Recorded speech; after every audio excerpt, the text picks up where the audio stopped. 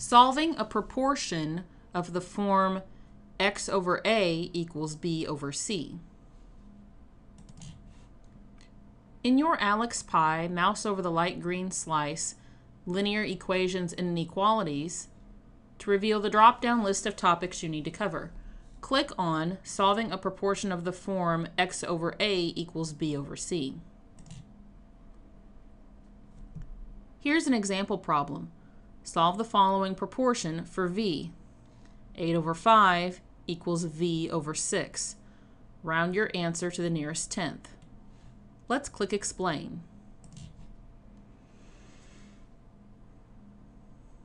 We can use the method of cross products to rewrite. So we would take 8 times 6 equals 5 times v.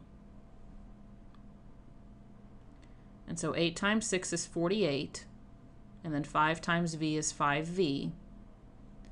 And so we have 5v equals 48, and we can flip them, it doesn't matter.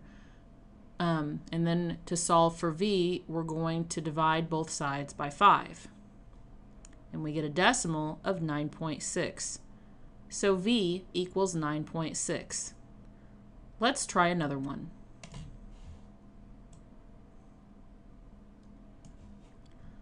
Solve the following proportion for y. 8 over 13 equals 4 over y. Round your answer to the nearest tenth. Here are my notes. 8 over 13 equals 4 over y. I can use cross products to rewrite this and then solve for y.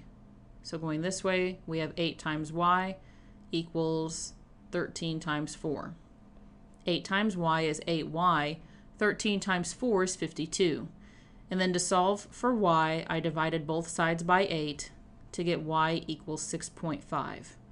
And right here, it wouldn't matter which order I wrote this in. I could write 8y equals 52 or 52 equals 8y.